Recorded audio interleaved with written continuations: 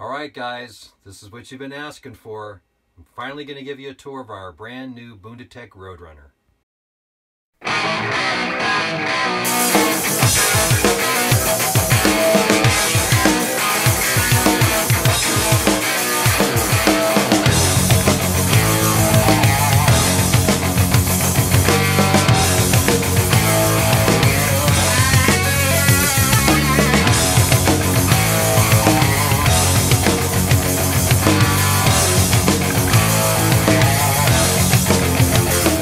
It's a little windy outside right now, so I've decided to just go ahead and start the tour inside.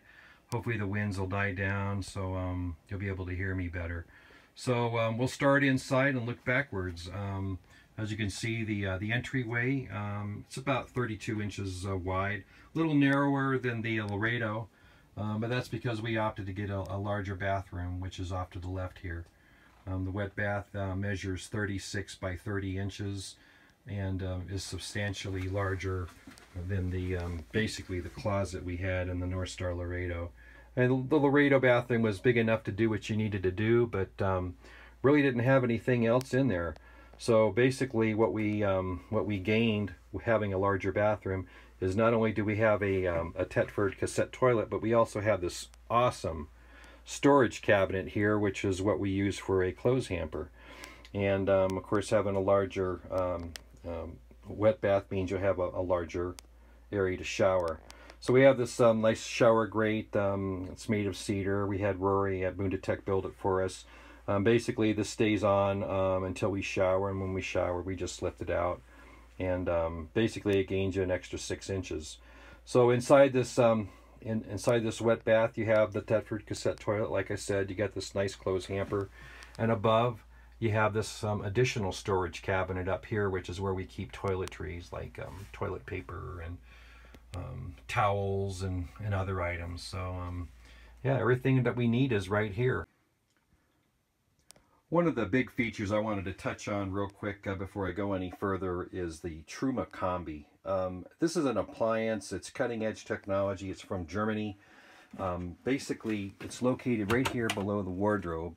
This is what it looks like on the outside. But anyways, the Truma Combi, it is a water heater and a furnace. It does both, and which means you'll save on weight and space, and you'll gain a lot of storage. Not only that, but it's also quieter and more efficient, and basically it provides numerous ducts. You can have up to 6 ducts from the unit itself. And in our particular camper, we have 3. We have one which is located right here, right underneath the unit, and then we have one that comes out underneath here, underneath the kitchen, and then we have the one in the cab over.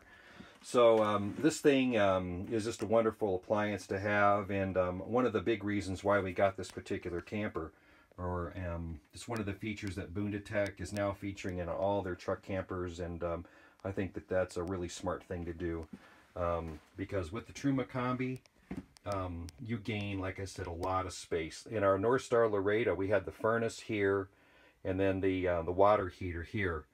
With just the Truma Combi over here, you gain all this space under here. So everything underneath the kitchen here, this is all storage. Got 2 big drawers here.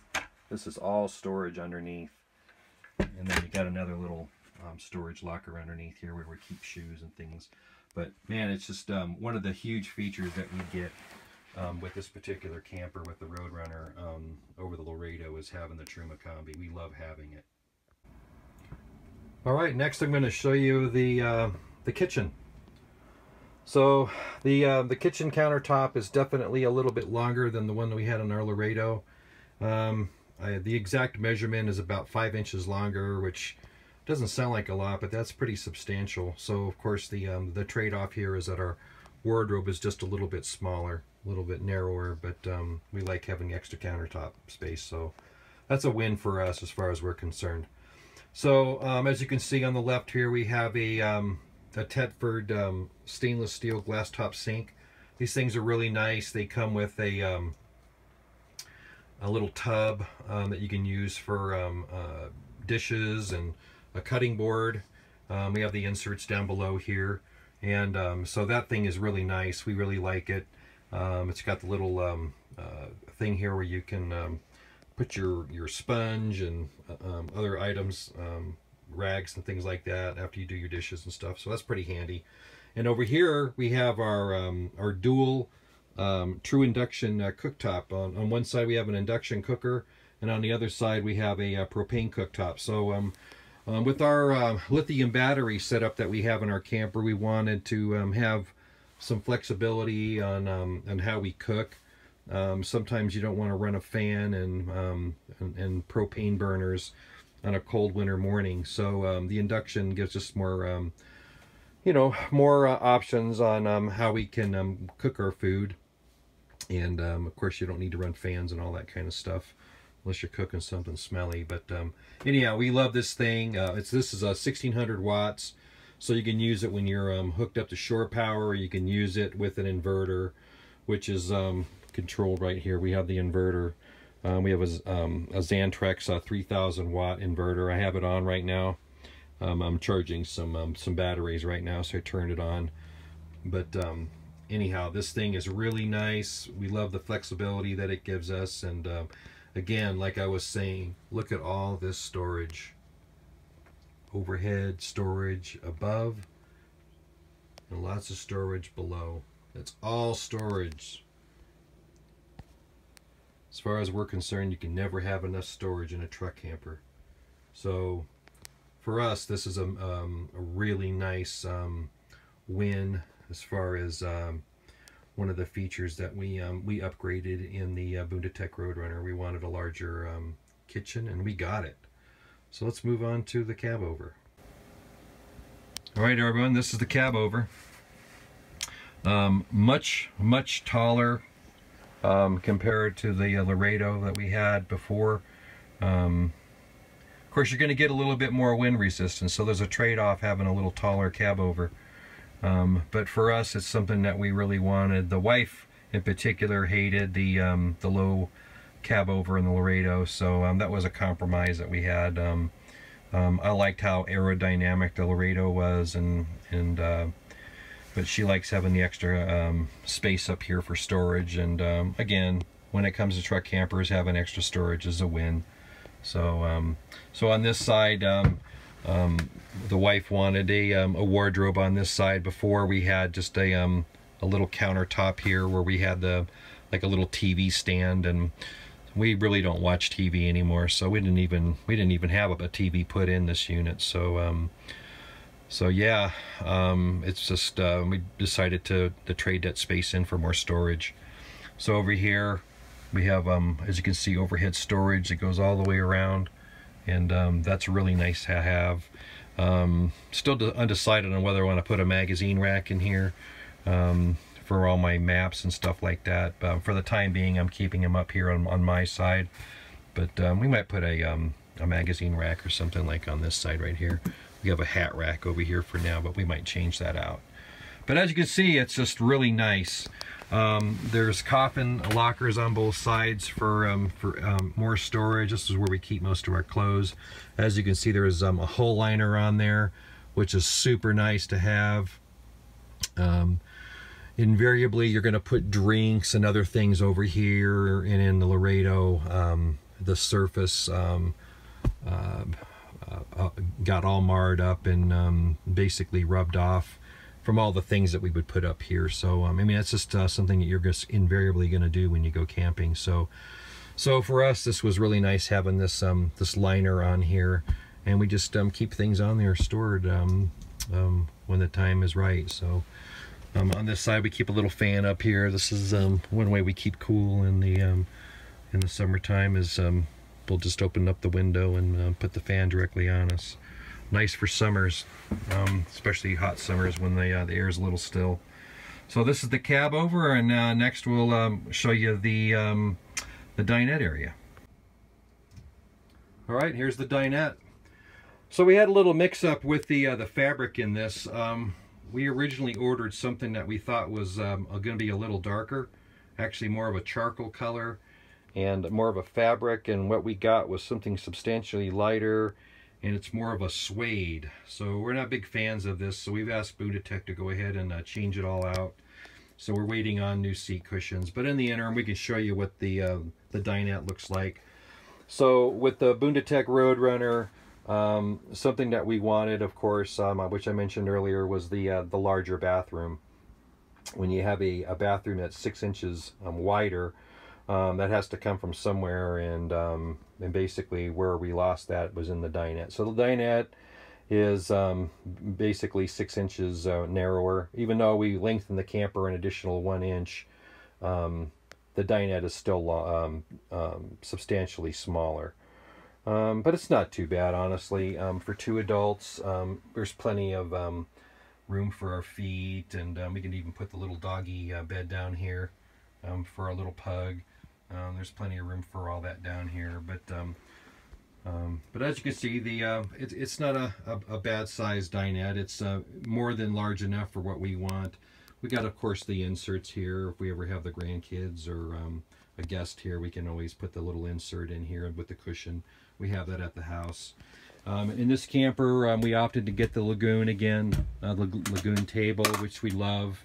You can really move this thing around, and different configurations, and different seating arrangements, and that's something that's really, really nice. So we definitely wanted to get the Lagoon again. That's a big plus as far as truck camper seating and all that.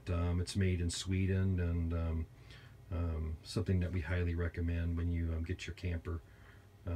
So this is basically the dinette, everyone. It's like I said, it's a little smaller, but it's more than large enough for what we need. Alright guys, I wanted to show you the battery compartment in the Bundutec Roadrunner. As you can see, it's indoors, it's inside, which is a good thing for lithium because you don't want them to get cold or below 32 degrees. You can damage them if you charge them below that. But anyways, I wanted to show this to you to see the arrangement that we have. There's actually a little boot on the outside, which gives you a little extra room here in the battery compartment, which is a nice little feature in the Roadrunner that you don't have in the Laredo. So it's got the battery cutoff switch underneath here, which is nice. Which makes it hidden, which is really nice. It's not on the outside like in the Laredo, kind of an eyesore. But as you can see, there's plenty of room in here for 2 large batteries. These are group 24s. Each one is 120 amp hours a piece for a total of 240 amp hours. And for lithium, that's really nice because that gives you, lithium gives you a 90% usable capacity. So I still got to do some bus bars. I still have some cleanup I want to do in here. I got a couple bus bars I'm going to install here to clean up all the connections. I only like having a few connections going to the battery, so that's something I'm going to do later. But in the interim, I just wanted to show you what the battery compartment looks like. It's plenty large for 2 group 31s, and which is something that I'm planning on doing. Expeon's going to get me a nice big group 31. It's a 360 amp hour monster, so this will be plenty big for that. So I'm looking forward to putting that in here. All right, guys, there she is. The Bundutec Roadrunner. Dry weight, about 2,400 pounds. Wet weight, we just took her to the scales not too long ago, and she weighs about 3,300 pounds. Fully loaded, that's with a full water tank, full gear, batteries, everything. Solar panels on the roof, the full load. So yeah, she's a little heavy, which basically means, guys, that you're going to need a 1-ton truck at the least to carry this camper. Even though she's narrow and very compact for a truck camper, you know, you're going to need something with a payload that basically you can only find with a 1-ton truck. You might get lucky and find a 3/4 ton with a gasoline engine that can carry this thing, but it'll be really tight.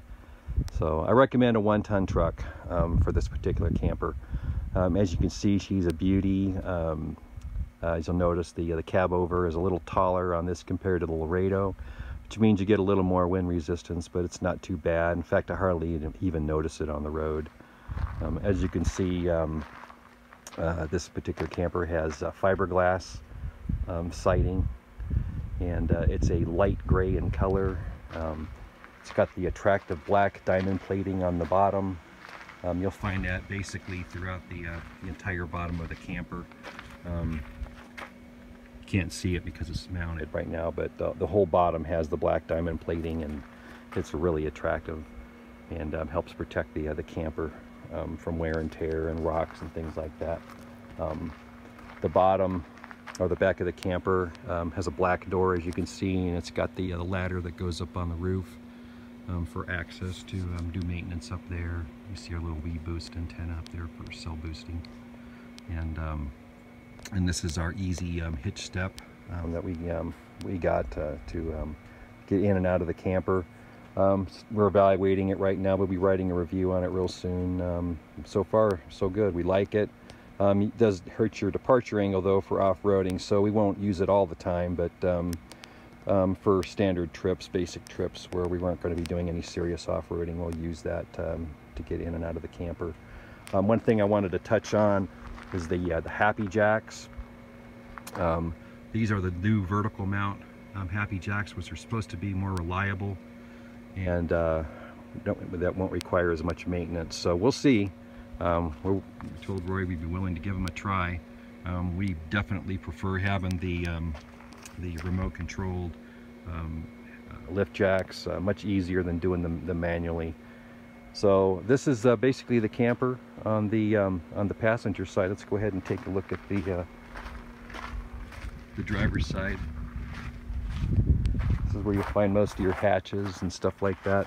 As you can see, we've got Dometic Sights windows on it, and you can see how well they work in the summertime in reflecting heat away from the inside of the camper. And got all these hatches here. The propane compartment's large enough for 2, but we only have 1 in there right now. I don't foresee us needing 2. We don't do a lot of winter boondocking, but if we ever do, we can stick another one in there. It's got a docking station where you can basically hook up city water, and it also allows you, it's got a little switch in there to actually fill up the fresh water tank, which for this particular camper is 35 gallons. So you can fill it from the docking station, or you can do gravity fill inside there in the propane compartment. So there's 2 ways to fill the fresh water tank. This is the really large storage compartment here, and it actually goes inside the camper. That little that one little